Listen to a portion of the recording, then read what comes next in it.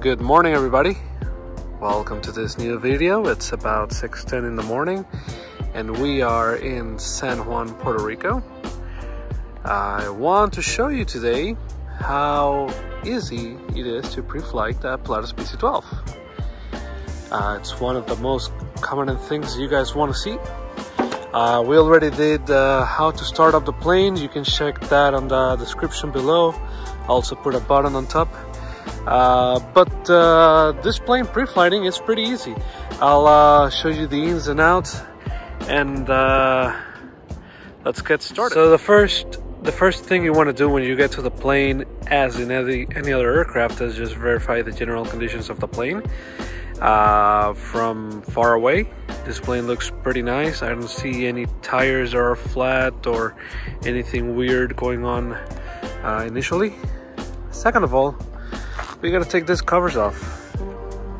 So we have an AOA vane indicator. So this is where this is the instrument that will give us the angle of attack. Then we have a pitot tube on the bottom. Let's go to the other side of the plane. Here's a second AOA indicator. The probes. There's a tri-islander taking off.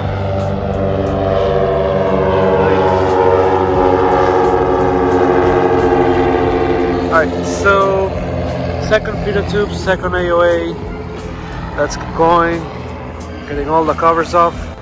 Let's take these plugs out. There's 1, 2, 3, and there's a fourth one right here. They're all plugged together.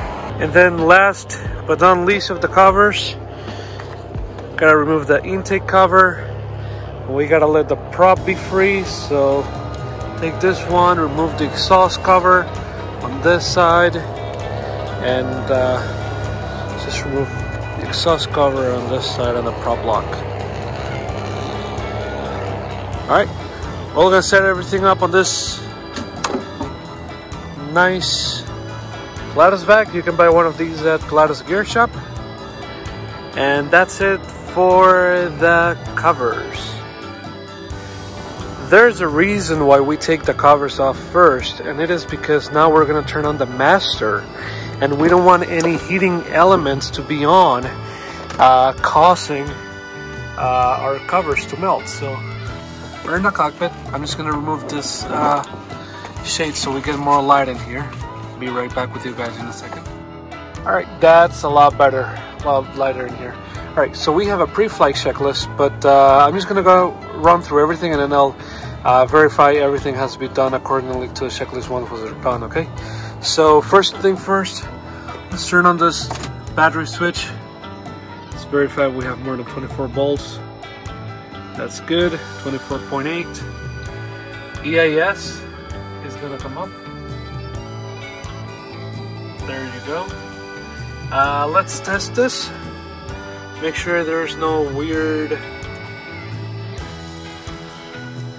warnings coming up.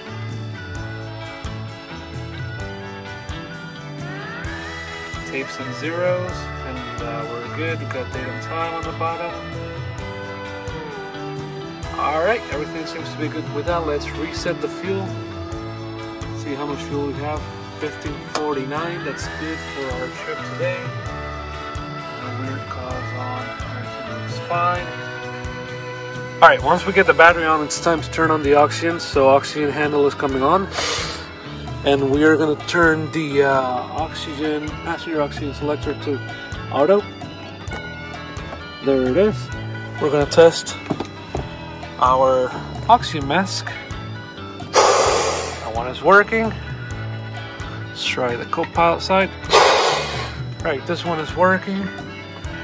Let's make a lamp test, make sure everything is working. So up here it says lamp, we click it. Everything is on.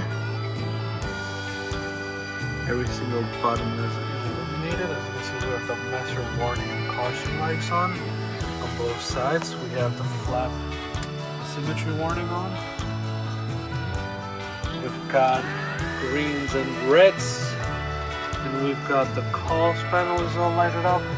But we also have the trim indicator lighted up. Right, gonna release the lamp button. At this point, we shouldn't see cause fail. If we do see a cause fail, then the plane is going to it's good to go. All right, now that we tested out the EIS and the lamp system and everything, I'm gonna do fuel pump tests. So left and right gonna go on and back to auto on both sides, and we're gonna verify we have fuel cause on the panel and that we can actually hear the fuel pump. So here comes the left. There it is. Here comes the right. There it is. We're gonna try the ignition. We're trying to hear it. There it is. Probably you guys can hear it. We're gonna test the EPS. So 5 seconds on the test position. Make sure that green light doesn't go out on the 5 seconds. And that's good. All right, we're good on that. Now let's turn the non-essential to the override position and turn all the lights on. The reason why we have to turn the non-essential to override is because whenever the generators are not working, in order to save battery life, the right landing light will not come on. So, or is it the right recock? Maybe it's the right recock. Make sure all the lights are working. So we got the beacon on top working, we have the nav on the back working. Got the beacon on the bottom working.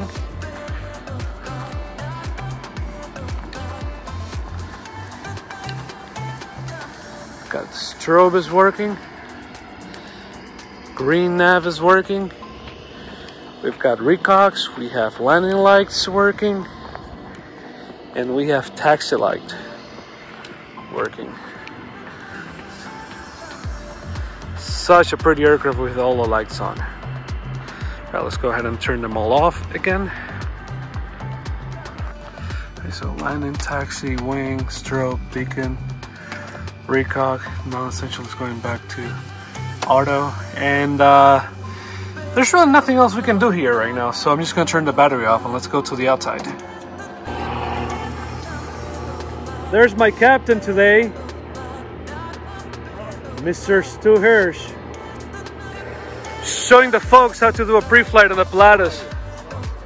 All right, so how you doing, buddy? All good? All right, lights on the outside are good, so let's check out the oil.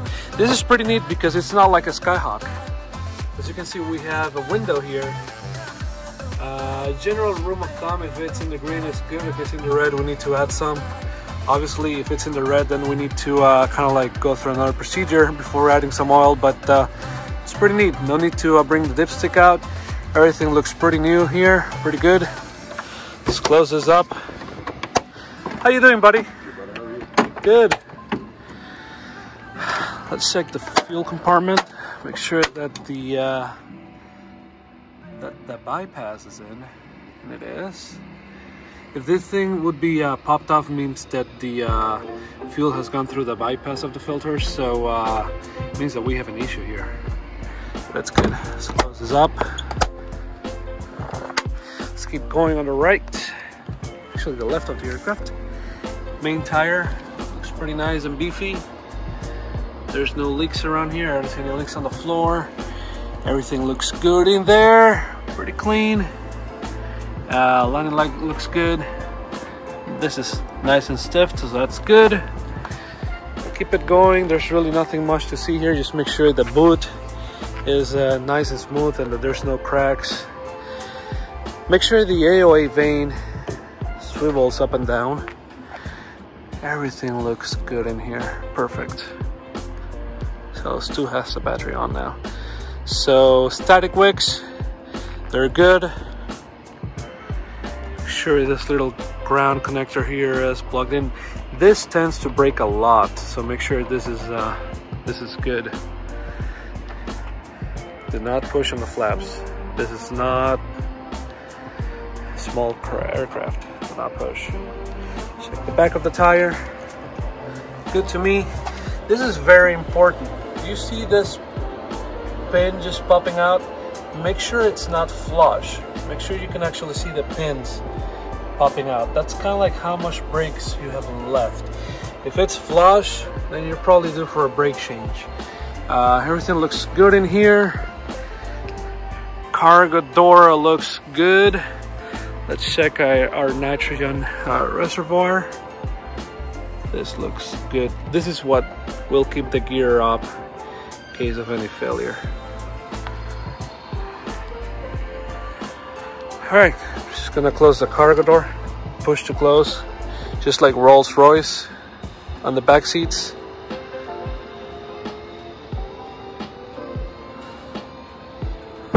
There we go. Just gonna push it in. All right, handle down. And verify we have 5 green marks. Static ports, 2 on each side of the aircraft on the tail. This is very interesting. Can somebody tell me what this green dot is? And how to verify that it's actually good? Let me know in the comments below. Tail section, I see static wicks. Static wicks, everything looks fine. Let's show you something real quick here. This is called the hell hole.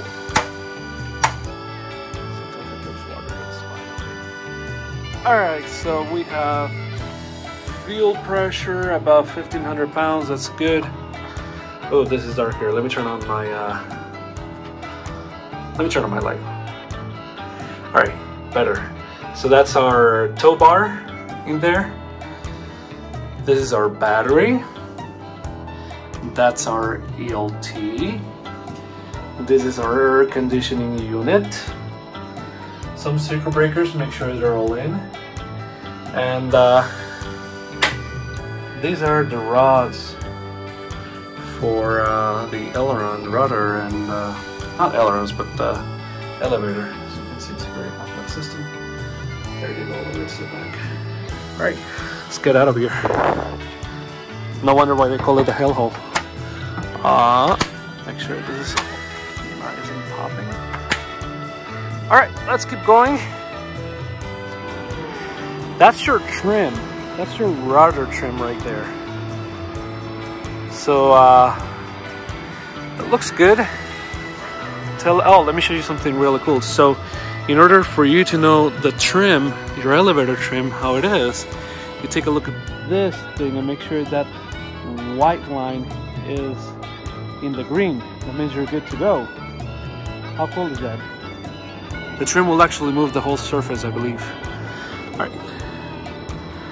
Other side, air conditioning exhaust, the second static port. This is just same as the other side. Make sure the tire looks good. Make sure you have the pin and it's not flush. Look up here, everything looks good. Yep, everything looks pretty good to me. Let's keep going. Ailerons, do not push on your ailerons. Static wicks on the winglet. Radar dome, this is a really cool device. Make sure it's not cracked or anything. I've seen it cracked before, and it's kind of like grounding. Here's our next AOA vane. Coming along the leading edge of the wing, make sure there's no cracks on the boots. Front tire, right main tire, all looks good. The landing light looks good. Cables look good. Up here, everything looks good. All right. Let's check the other side of the engine. This gets a little hard sometimes, but we got it. All right. Ooh, look at that. That's a PT-667. Oh la la, mais oui. Everything looks good in here. I mean, by no means I'm not a mechanic, but I think everything looks pretty good in here. Close this down. sure this latch is properly. You don't want this thing flying off when you take off. Light inside of the exhaust. All looks good in here. Alright. Time to check our propeller. Make sure there's no nicks and crack on it. Either on the front or on the back. Prop boot. Make sure, well, those are heating elements. Make sure they're nice, not cracked. And pretty much make sure everything is just like that for the 4 propellers we have today. There's a third one. Everything looks good to me. And the 4th. Alright, nice. Nose gear. Looks nice. Taxi light. Everything in there looks pretty solid to me. Separator, inertial separator, it's looks nice. Doesn't look like it's broken or anything, so it's good. Spinner looks good, and the inlet looks good. Would you believe me, this is all it takes to pre-flight the plane? The plane is pre-flighted already, so I guess we're good to go. We're gonna have a fun day today, flying about 6 legs in this amazing Pilatus. So thank you for joining again, and if you like this video, make sure you click like and subscribe. That way I can bring you more stuff eventually. And follow me on Instagram. I post a lot of stuff on Instagram on my stories about what it is to be a Caribbean pilot. So yeah, that's pretty much it. Have fun, guys. Thanks for watching. See ya. And on a side note, now we have to wait for passengers. So that's kind of like exciting always. Anyway, enjoy, guys. See ya.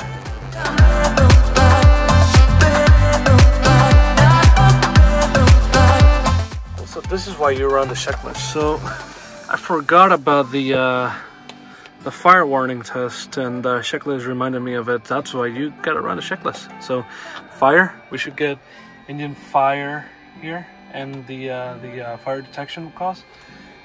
There they are, and it eliminates the master warning and caution on both sides. So yeah, that's the fire test.